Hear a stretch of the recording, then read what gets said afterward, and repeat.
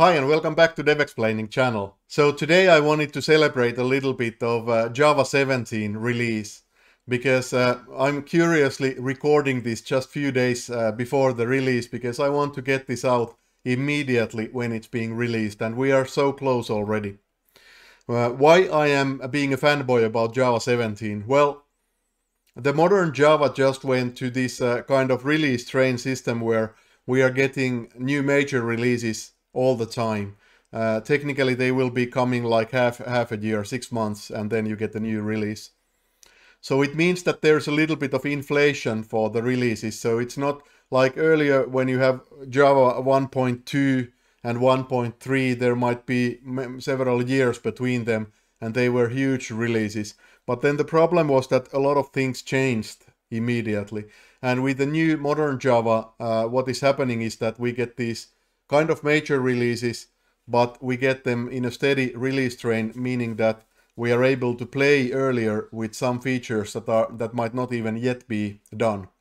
And I think that's very cool thing, but it also means that not all Java versions are equal. So unless you are really crazy, you probably cannot update your entire Java setup every half a year. I have actually done that, so I suppose I'm crazy. But I like to keep a bit leaning for the future, so I like to see the new things as they appear and play with them when I can. But I think many of you are probably on Java 11, which is long-term support base, and therefore you can say better supported in many tools. It's a good platform. A lot of you are still on Java 8, and while it's also a good platform, it's like years back. It's your grandfather's Java, really. So the new Javas are much more fun. They are leaner, meaner, faster, and very exciting new updates coming up. So let's actually dive into the matter. I wanted to show you something. So here is the JDK release page, and as I mentioned, I'm still seeing release candidate phase, but when you are able to see this video, it's gone to general availability, which means that you can immediately get it for several platforms. And we have this nice feature set because we are getting new releases that are a bit smaller perhaps. The feature set is manageable. So it's possible to go through this and get some insight and understanding what's happening here. And Java 17 is the next long-term support platform. That's why it's so important. So we would expect to stay on this level for quite some time once people update themselves here. But I wanted to first point out that it's not just this feature set. This is quite fun stuff already. But we also have Java 12. So anything that happened after Java 11 pretty much is included here as well.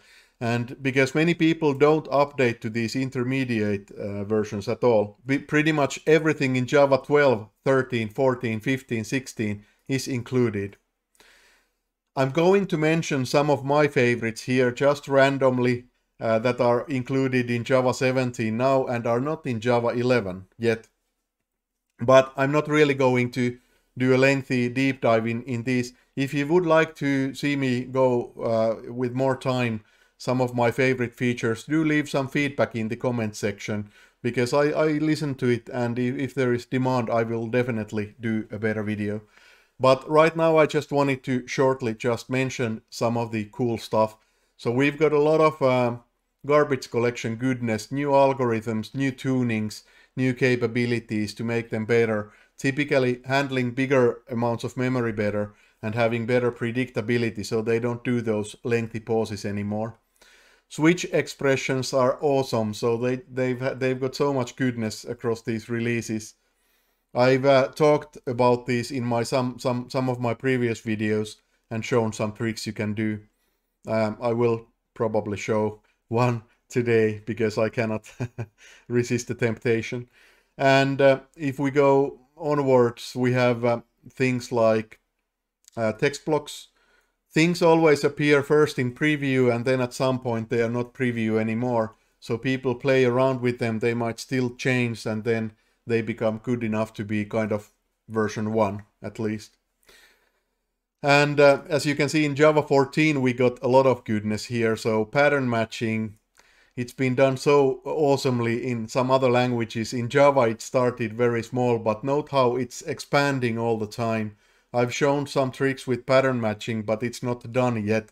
So expect it to keep on expanding and becoming better and better. Helpful null pointer exceptions, I really love these because it's just that your system out print line or your stack traces just became more friendly. And you have seen, probably if you have seen my videos, you've seen me ranting about records. Such awesome goodness happening there. So much stuff you can do without generating code or writing code, and I always love that quite a lot. And as I said, not gonna go through all these, but just mentioning few interesting things that you will have in your Java 17. Text blocks have got out of preview. We got sealed classes preview. Again, I've shown this in some past videos. I'll try to drop some links in this video, so if you're interested, you can find me rant about these favorite features. But these are, for me, these are quite old already. Java 16 records came out of preview, so they are now kind of official. They will get more goodness in the future, but it's like version 1 already. So it's better supported in all frameworks. And now that we got Java 17 long-term support platform, expect also the tools to start supporting them in a nice way. So that was kind of my point number 1. I have like 3 parts to this video. Point number 1, even though Java 17 feature list is not that long, if you consider anything after Java 11, which is probably very well used platform right now, there is a lot to go through. So part number 2, just wanted to point out that how do you get to play with these? Well, watch my videos. You will see some fun stuff that can be done with these. Obviously, the JDK API documentation is already out, so you can just use that as a reference, including a lot of tutorials. But I'll also drop a link to awesome Oracle article about the hidden gems in Java 16 and 17. So if I were to do a video on the fun stuff, I would probably do something quite similar to what they have here. But if you're impatient, you can go here and just spend 15 minutes and read and play a little bit yourself, and you will be all the way up to speed. So if you prefer to listen to my voice and see some kind of crazier examples, then as I said, let me know and I might make that video as well. But there's good stuff coming on micro and macro level on what's happened here. And a lot of these things are just crazy. You wouldn't be able to do them on Java 11, for example, or even 15 as it goes.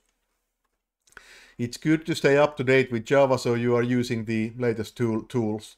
Now, this is the point where we go to third part of the video, because I wanted to focus on one thing that's rather new, and that's Vector API. So Vector API is listed in second incubator in Java 14.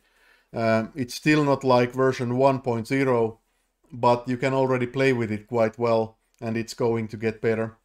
Why is Vector API interested? Well, I'm obsessed with parallel execution, because anytime you are able to take a task and you are able to run it at the same time, you will obviously save a lot of time. So I've been playing with all Java parallelism in time. So there was the fork and join API and even threads and synchronization originally.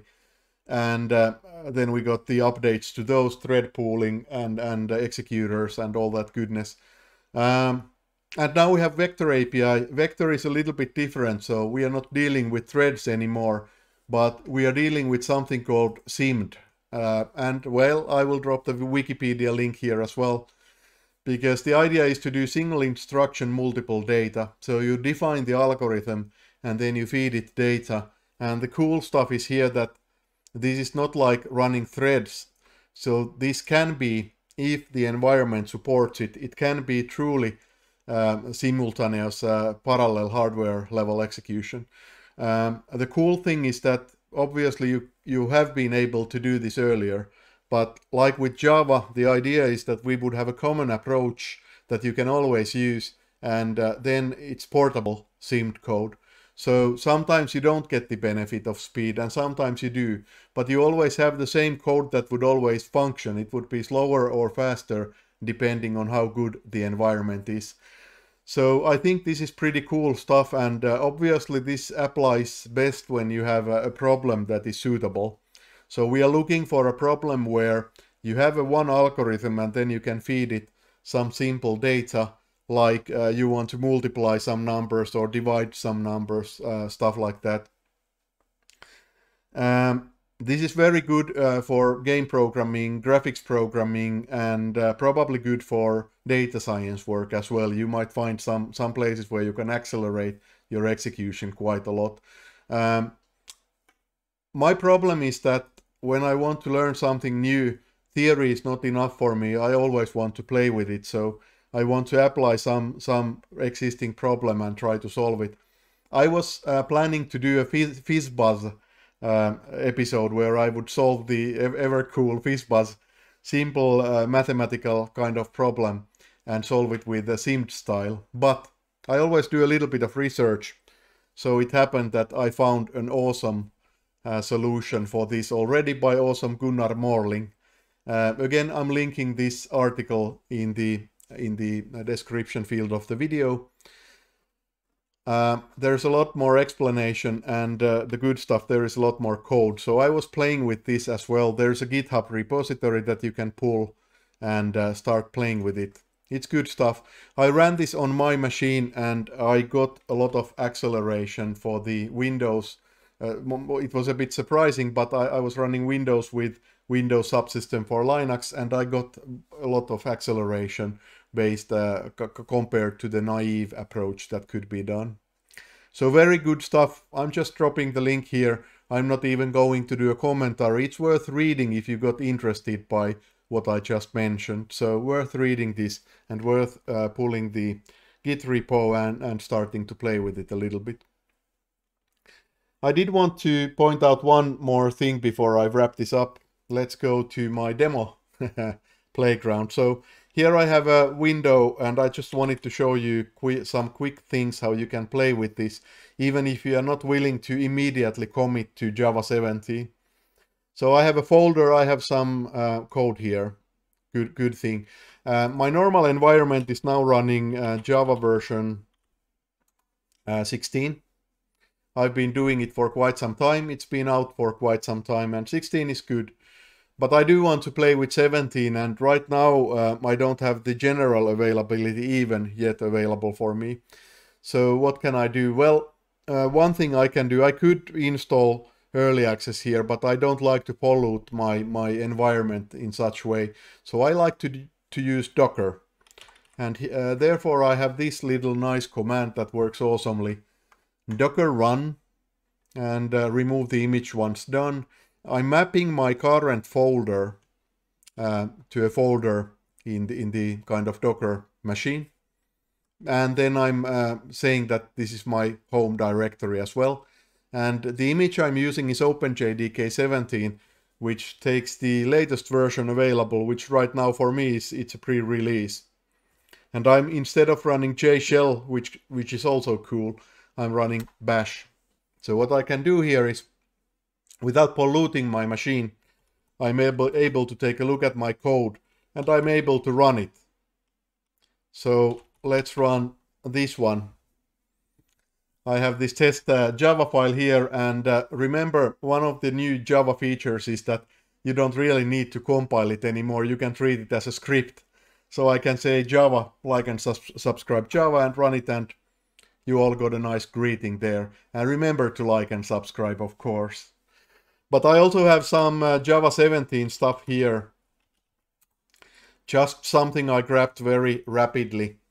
And I could edit it here.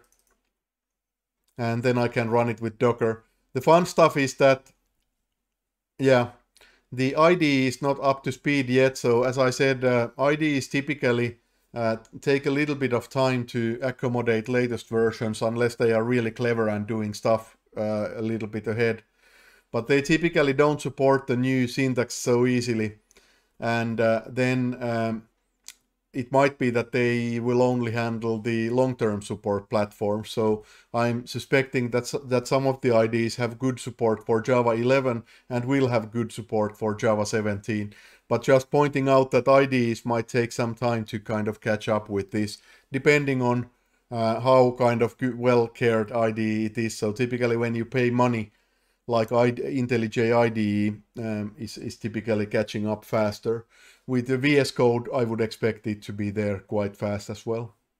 But anyway, even though I have read it's not broken, it's just kind of IDE is broken right now. What I can do is run this, but I do have to enable preview right now for some of the stuff here. So I'm just saying Java enable preview source 17, Java 17 stuff. And what is happening here? Well, I'm combining, I have a static function and combining the new switch case syntax, the new syntax. There's some variations and some doohickery going on, but here is kind of short term of the new syntax. And we have pattern matching combined with it. So this is starting to remind me of some of the languages that I have used in the past, some other JVM languages. So I think fun stuff, and you can play with it immediately, and you don't need to pollute your work or fun machine. You can just get Docker like I did. So I just wanted to share this little trick here for you. I'm not going to drop these codes since these are so simple. So I'm not going to put them into any Git or anything like that. If you want to grab them, pause now. It's a big font, so you are probably able to copy the important parts and do it after me as well. And also grab that Hidden Gems article and try to run the codes there and run that simmed FizzBuzz variant, and it will be fun for you. So as I said, I wanted to keep this rather short. I never succeed to do it. It seems already quite long, but I wanted to just ring the bell and say that JDK and Java 17 is out now. Go out and play, and there's a lot of good stuff. I'm betting that many of you haven't updated your knowledge to 12, 13, 14, 15, 16. I'm interviewing people all the time for work, and I'm always highly impressed when I see somebody up to date with what's happening in Java. I'm not saying that it's bad if your level is on Java 8. It's perfectly okay. Perhaps you are putting your emphasis on other areas.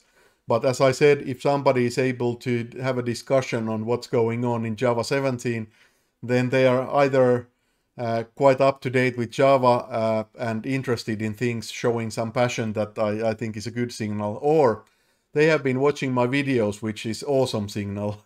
So that's an easy way to win some brownie points and also be knowledgeable.